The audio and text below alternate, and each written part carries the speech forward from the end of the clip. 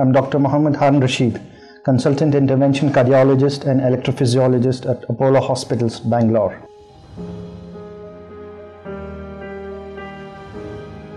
Well, this is also another question because what happens in heart failure, there is a volume overload, meaning that there is too much of volume in the heart.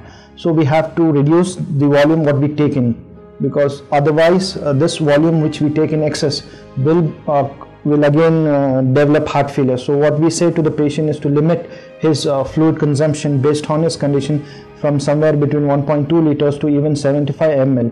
So this fluid or the water which he takes will combine all his routine, that is water, the fluid in his liquid which he takes in form of a sambar or a rasam or even the curds, everything combined should be taken in a limited, as per the doctor's advice, from 750 ml to 1.2 liters. The best way to take fluid in a limited amount is to either have it very cold or very hot, because what happens is whenever the water is very cold, we tend to take in little sips, so it will reduce the water intake.